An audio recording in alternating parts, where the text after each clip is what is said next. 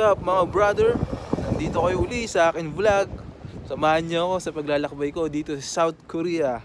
Okay? Let's go!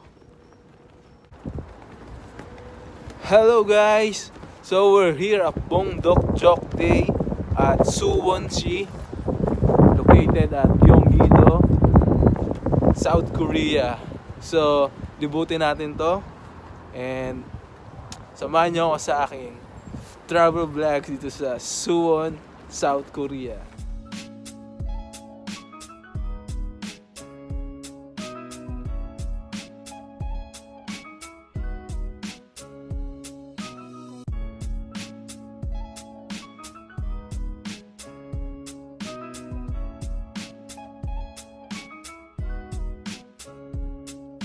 Mga idol, sino nga ba nagpagawa ng Hwaseong Fortress?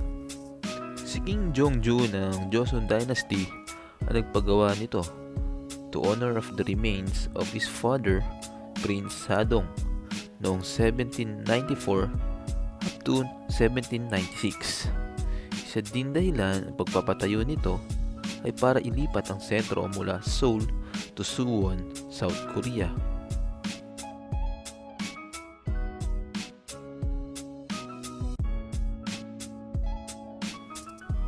Ang pader ng fortress ay may 5.74 kilometers at nasa taas na 13 to 20 feet. May 4 na main gates ang Hwaseong Fortress.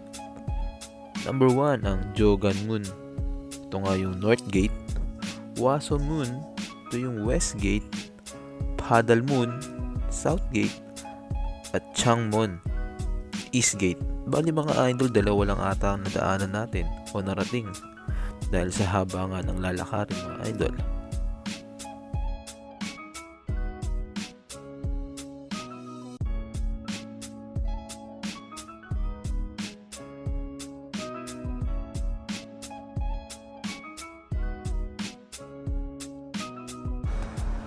Ito pala yung area na to guys, yung natawag nilang Jangmun's Gate. Ginawa noong 1794 sa pamumuno ni King Jeong Yakyong. Yan, isa to sa 4 na main gate ng Hwaseong Fortress. So makikita nyo mga solid yung mga gawa no, 1974 pa lang oh. Titibay na. Paano pa kaya ngayon yung mga building nila?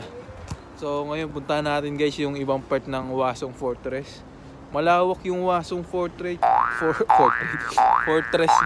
guys. Fortress guys eh. Tignan nyo, para siyang Great Wall of China na lalakarin siya. Tapos masyado siyang mahaba. Sana matapos natin yung paglalakad. Sige. Alright.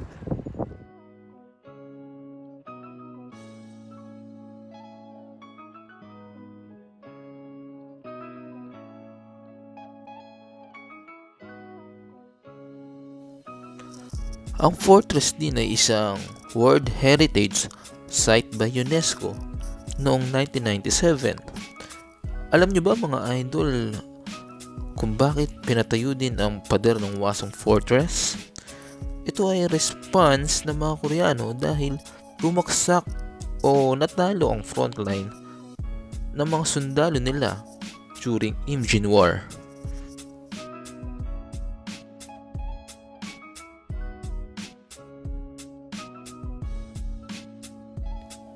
Ang pader ay kinailangan ng 700,000 katao mga idol at gumugol ng 870,000 yang.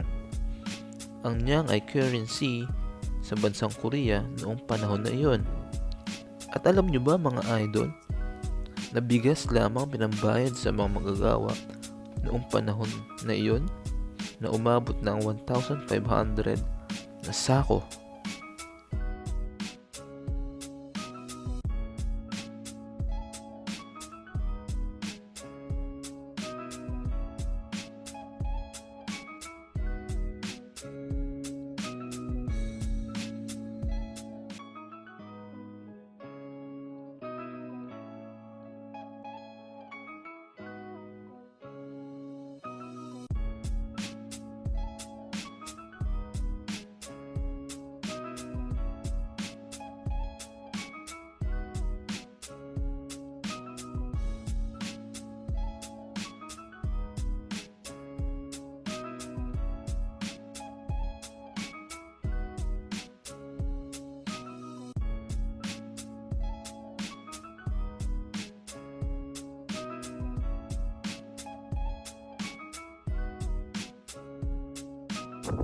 So bro, ito lang part ng Hwaseong Fortress na tawag nila Wildflower Walking Path. Ayun, nakikita nyo yung mga ano, mga Koreanong yun na mga bato. Sensitive nila na hardworking at pagtutulungan ang ginagawa ng mga statwang yun. So ganoon din naman kasi ugali ng mga Koreano guys. Talagang napakasipag talaga. Kung ngayon ibabala kayo magtrabaho dito, kailangan kayo maka-adapt sa kultura nila. Napakasipag pagdating talaga sa trabaho. Oh, nilalamig na ako sobra.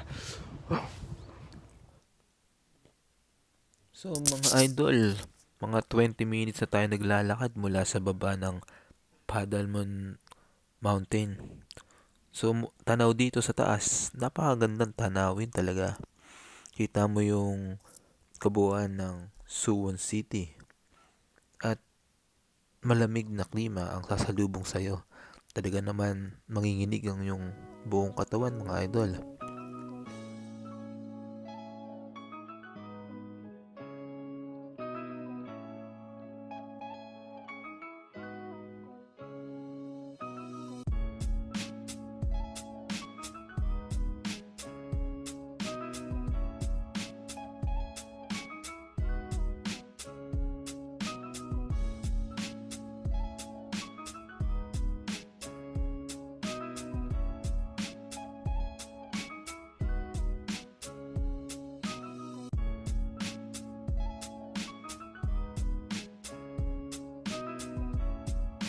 Hello guys. Ayun, pagod na ako. Oh, ang taas ng inakit natin guys. Parang umakyat tayo sa ano eh. Bundok na rin kasi ito eh. Pagod ako. Mataas po yung akitin natin, oh. Tingnan nyo. Layo pa sa tuktok. Pero tingnan natin guys, sana unti na lang din naman eh. Balita ko kayo pag nandun na ako. Pahinga lang ako unti.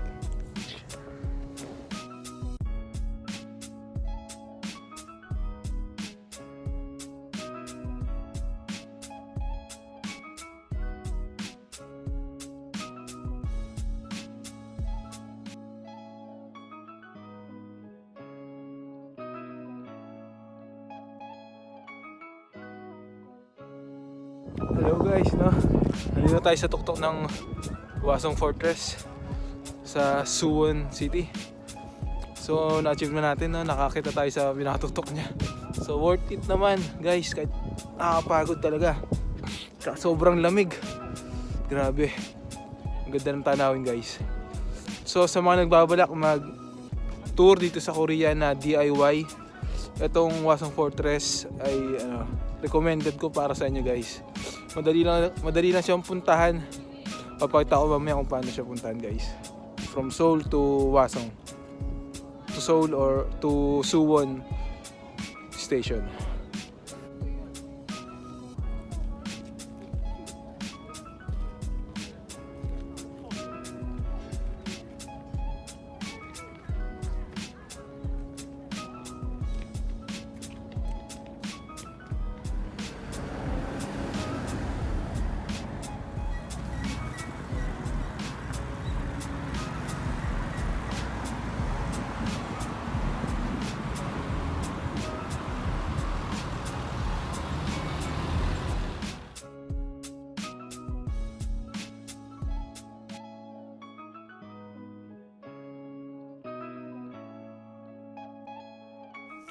Yung mga idol, download kayo ng Kakao Map. Kung na-download nyo na yung Kakao Map, pindutin nyo lang tapos enter, tapos pindutin nyo yung Kakao Subway. Then hanapin nyo yung Line 4 Seoul Station. Ayan, Seoul Station. Then sakay kayo paka Sumyongbuk University kasi dadaan yan pupunta sa dito sa Gyeongjong. So, Gyeongjong, magta-transfer kayo sa line 1. Kasi ang line 1, titignan nyo papuntang Gunpo. Kasi pupunta yan sa, bababa kayo sa Suwon Station. Yan mga idol.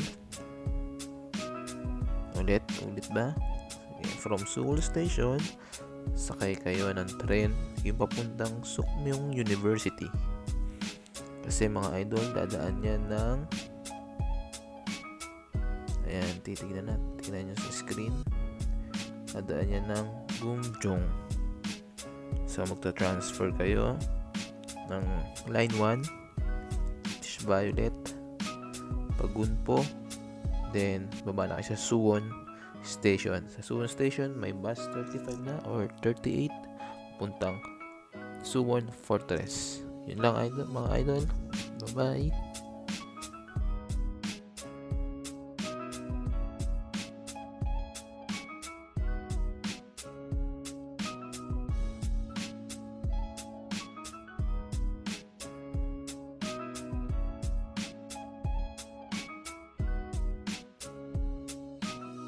So yun nga mga idol, napunta natin ang Hwaseong Fortress.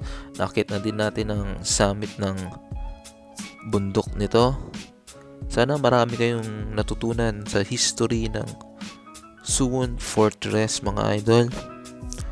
Kung gusto nyo pa mapanood ang mga vlog natin dito sa Korea, hit nyo lang ang subscribe button and like, comment and share na rin kayo sa aking YouTube channel. Sige, hanggang dito lang mga idol. Bye-bye. Ingat palagi.